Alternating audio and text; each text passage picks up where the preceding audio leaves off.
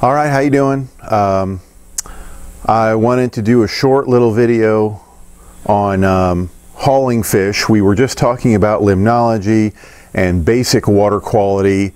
That's to help us understand the habitat, because managing fish, part of managing fish is managing the habitat, but also understanding water quality is critical when you're hauling fish. And this is something else that we do in fisheries and fish management a lot, is that we are hauling fish from point A to point B, usually from the hatchery to go stock them out. But for whatever reason you're hauling fish, you need to pay attention to the water quality because it's critical.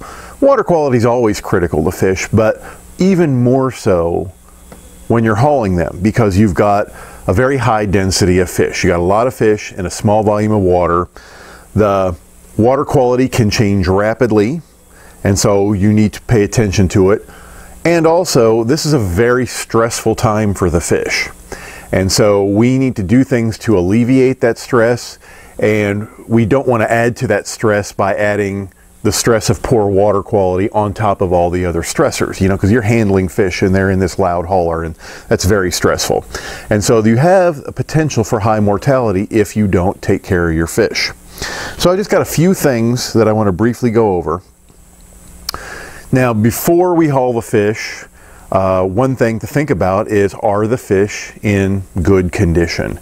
If they're already stressed, for example, if the pond they're coming out of or the raceway they're coming out of has poor water quality, if they're in poor condition body-wise, that they're too skinny, if they have a disease or something, you probably don't want to haul them until they're in better condition. Of course, you must dechlorinate the water if you're not pulling it from a well. This seems pretty obvious, but it's something that's easy to forget. Sometimes we'll give the fish a prophylactic chemical treatment. That is, we're going to give them a dose of medicine even though they're not sick right now. But we figure that hauling is a very stressful thing, and they're all in tight quarters, and so it's very likely that they could catch a disease from being in the hauler. So sometimes we'll give them an antibacterial or an antifungal treatment as we're hauling them, just to kind of head that off at the pass. Another idea sometimes is to add a low level of anesthetic, and we don't want to knock them out completely, because then they'll potentially, you could add too much and you could euthanize them. But if they're knocked out, then as the tank moves around, they're just going to get beat up against the sides. But just enough to kind of maybe dope them up a little bit, help calm them down, and so maybe they don't get as stressed out. And we've talked before about adding salt to reduce the effects of stress. And this is at about 5 to 8 parts per thousand, and I've given you a handout on the website that talks about this. Again, the idea is that when a fish is stressed, they don't osmoregulate as well. One reason is the pores in their gills open up, and this is to allow more oxygen to come in and more carbon dioxide to go out, a faster exchange of ions. Again, they're preparing for fight or flight. But the consequence is this also, for a freshwater fish, allows more water to rush in, because the freshwater fish is hypertonic to its environment. And so by adding salt, we make that fish less hypertonic to its environment.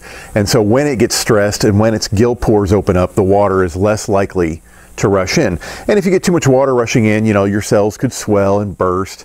More commonly, though, is that it causes the balances of common electrolytes, their concentrations, to become too low. So the electrolytes, sodium, potassium, things like that, become more dilute as that water comes rushing in. So adding salt is a great way to improve survival of hauled fish. If you've ever used Better Bait for your bait that you're going fishing with, Better Bait's just salt for this reason. And Better Bait has a few other things in there, but really the salt is what does the trick. And this is regular common table salt. Doesn't have to be anything fancy.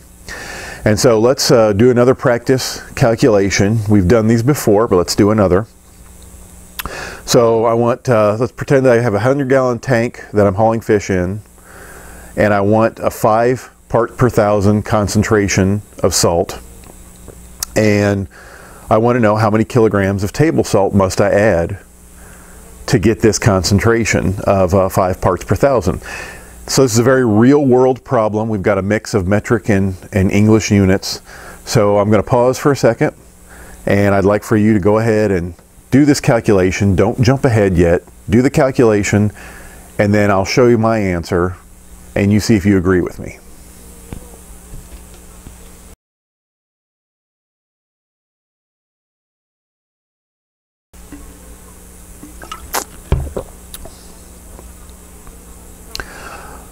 Okay, we're back. Did you get your answer? Let me show you how I did it. So, of course, we start with a 100-gallon tank, and we know that we want 5 parts per thousand of salt. Parts per thousand is grams per liter of water. And so the first factor here that I have is 5 grams of salt per 1 liter of water. That's a 5 part per thousand solution. Okay, so now it's just a matter of converting things so I can end up with kilograms of salt. So I have 100 gallons of water. My concentration is 5 grams per liter of water. So I need to convert my gallons to liters. And you see the middle factor there, 3.79 liters is 1 gallon. And then I have grams of salt. I asked for kilograms of salt, so I just need to convert the grams to kilograms, and so 1 kilogram is 1,000 grams. And so then when I factor label and look at cross off all units that are on the top and the bottom and multiply across the top and divide across the bottom, I end up with 1.9 kilograms of salt to get a 5 part per thousand solution in a 100-gallon fish hauler. So I hope that's what you got. If you didn't, come see me. Let's figure this out, but this is the basic idea. Okay, so those are things that we do to kind of prepare the hauler and prepare the fish. Once we have the fish in, here are the 4 most important things that we want to worry about. And they're in order from most important to least important, but the least important is still kind of important, okay? These are things you gotta check very frequently as you're hauling fish. And it's oxygen, which is the most critical, ammonia, temperature, and carbon dioxide. So let me talk about these, and again, you know, I put them in order from what I said are most important to least important, but they're all pretty important. So let's talk about them each individually. Of course, oxygen is very important. And when the fish are stressed, they need even more oxygen because they are respiring more heavily. And again, we don't want to add to their stress. And if we allow that oxygen to drop, that's just another stressor that we can very easily alleviate. So we're looking at about 10 parts per million is the best. And that's sort of what we're shooting for. So that's well above where it starts to stress the fish. And now you say, well, if 10's good, 20's better. So forgive me if you hear that. That's my neighbor's popping off some rounds there. I think he's emptied his clip. We'll keep going. So again, some people might think, well, if 10 parts per million is great, 20's better, and 30's awesome. No, that's not true. Is it possible to have too much oxygen? Yes, it is. Because if you get too much oxygen in there, then you run the risk of getting gas bubble disease. And so once that water becomes super saturated, where there's oxygen, too much oxygen being dissolved for that temperature, eventually that oxygen or any gas is going to start coming out in the form of bubbles because you can't dissolve anymore at that temperature. And if those bubbles come out in a blood vessel, that can block the flow of blood, and that's gas bubble disease. So you don't want to crank up your oxygen and get it too high because that can be just as bad. Now, if you have low densities, an aerator is usually okay. And by an aerator, I'm talking about just a pump that just pumps the water and sort of sprays it over the surface, exposes the water to the atmosphere. And the idea being is that oxygen will diffuse in into that fine mist, and that'll help get the oxygen level up. And these work good for low densities, but usually at higher densities you really need pure oxygen because the aerator is not going to add enough oxygen at high densities.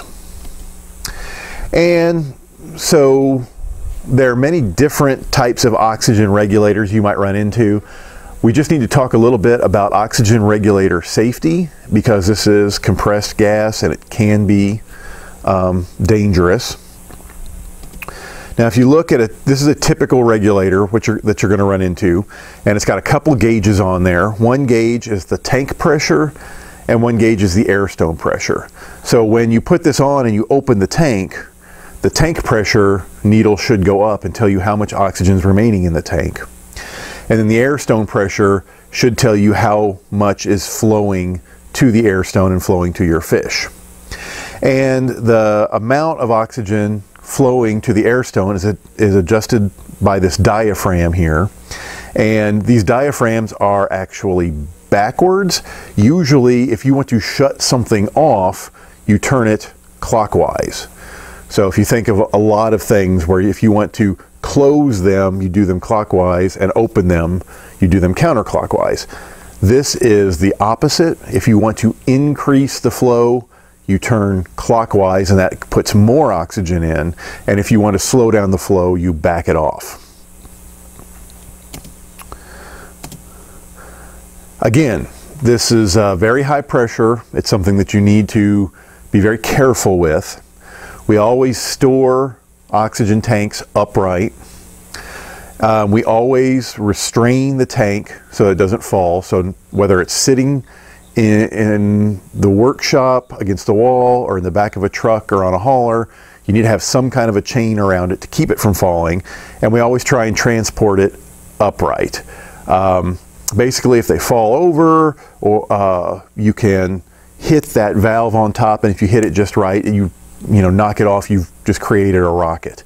And if it's laying down horizontally and that gets knocked off again, you've created a rocket. So these are just good practices to be careful with your oxygen tank. Oxygen, of course, is very flammable. So we do not smoke anywhere near an oxygen tank. This is a bad idea. And something else that you probably wouldn't think of, but you don't want to use oil on the threads of the regulator. So when you screw that regulator onto the tank, if it's a little tight, you don't want to use oil, you want to use soap, because the oil, the hydrocarbons can react with the oxygen and very violently. So we don't use oil on the threads of the regulator. Okay, so here's another question. Which of these air stones is better? Which one is, and by better I mean which one's going to be more efficient and get more of your oxygen into the water? The top one or the bottom one? And why? Think about it for a second. Well, you're probably aware that it's going to be the lower one. So the air stone that makes the smaller bubbles is going to be much better because you've got a higher surface area to volume ratio for each bubble, which means that the oxygen can more readily diffuse out of the bubble and into the water. If you have a large bubble, you've got a very low surface area to volume ratio, and that oxygen has to travel farther to get from the center of the bubble to the edge of the bubble where it can diffuse into the water. Another thing about large bubbles is they go to the surface faster. And so that large bubble is actually in the water for less time. Again, so the oxygen does not get a chance to diffuse out because the bubble goes to the surface rapidly. So this is why we want to replace air stones quite frequently. You want to keep an eye on them. You want something that's not clogged up, that's going to give you many small bubbles. Now, big time fish haulers at the hatcheries and that will use liquid oxygen. For large scale operations, it's cheaper, it's easier to store, you don't have to have all those compressed gas cylinders laying around. You can have one big tank full of liquid oxygen. And so if you ever worked somewhere that has a very large scale operation, you'll probably see liquid oxygen. And I've got a couple other handouts there for you to take a look at that have to do with oxygen and hauling. All right, let's talk briefly about ammonia. We've talked about it a little bit. Of course, ammonia is very toxic to fish, and this is why we want to measure it very frequently, because it can kill our fish quickly. We talked about the relationship between ammonia, ammonium, pH, and temperature. And so if the pH is low and the temperature is low, then most of your ammonia is going to be in the non-toxic form. But if the pH or temperature changes rapidly, all that non-toxic ammonium, can convert to toxic ammonia, but we'd rather not have any in the water to start with. And usually we have a biofilter. We have bacteria that will convert that ammonia to nitrate, which is not toxic. But rarely are the fish in the hauling tank long enough for the biofilter to kick in.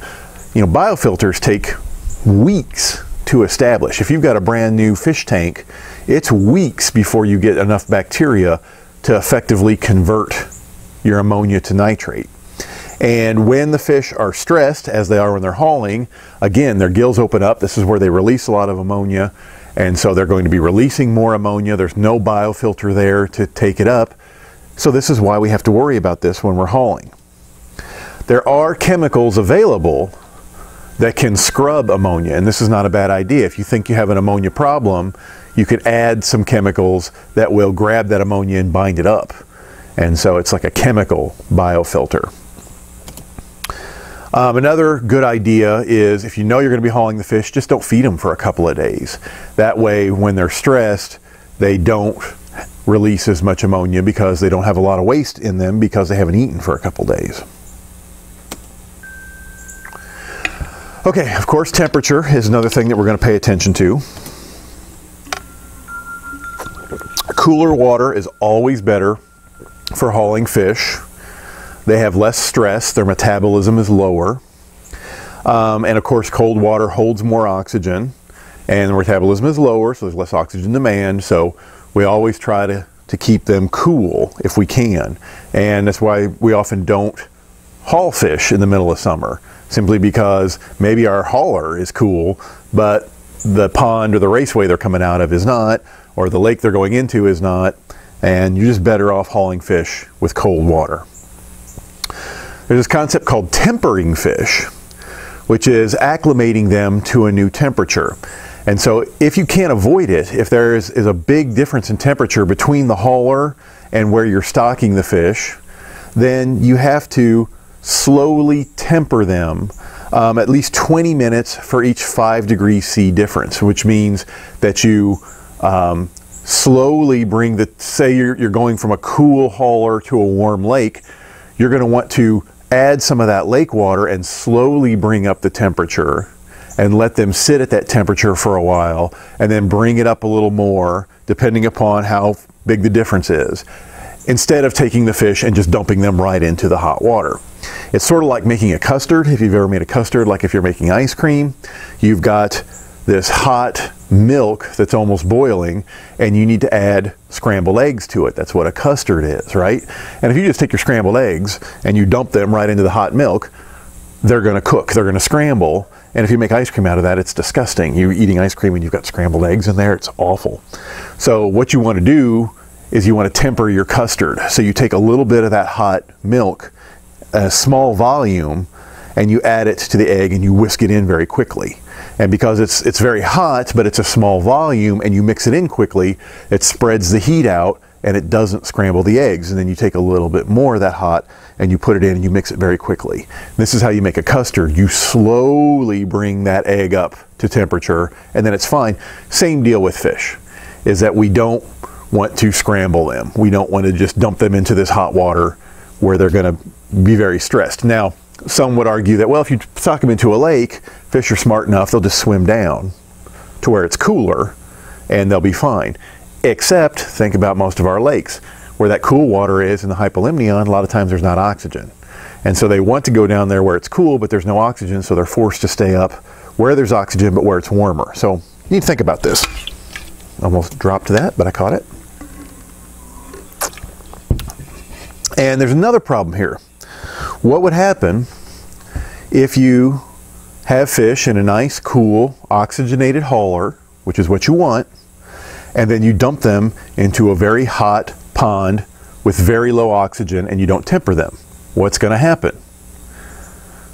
So you got those fish that are cool with plenty of oxygen, and now all of a sudden they're warmed up very rapidly. What do? We get gas bubble disease.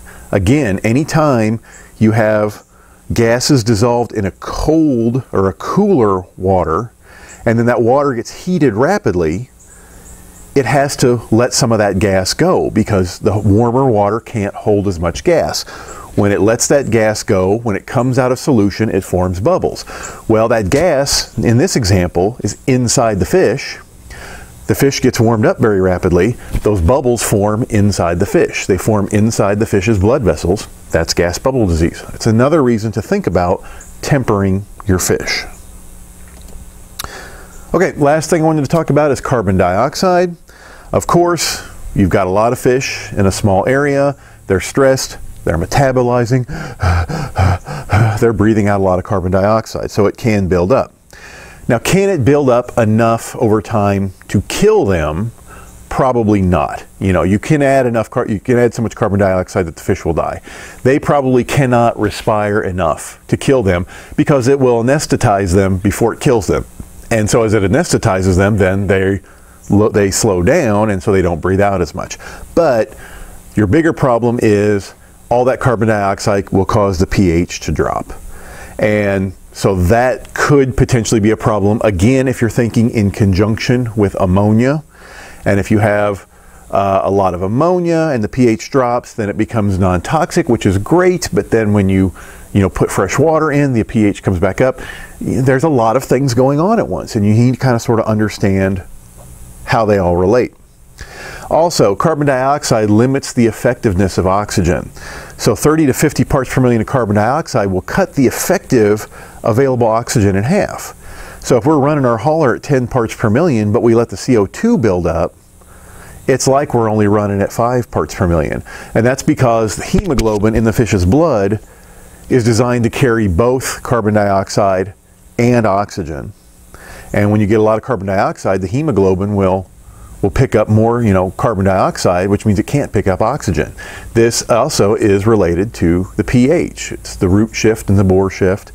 And so all these things sort of react together, interrelate, and you got to think about that when you're hauling your fish. Finally, we mentioned aeration when we talked about oxygen. Aeration can be effective for getting rid of unwanted gas. So we think about spraying that water over the surface in order to expose it to the atmosphere because we want oxygen to diffuse into the water, but it also will allow gases that are in the water to diffuse out. And so mechanical aeration, just spraying the water, can allow that CO2 to escape to the atmosphere, and that's a good thing. So that's an advantage of aeration. And so that's everything. And so that's just taking what we learned about water quality, applying it. These are just some of the more important things to think about when hauling fish. Let me know if you got any questions, and I will see you later. Bye-bye.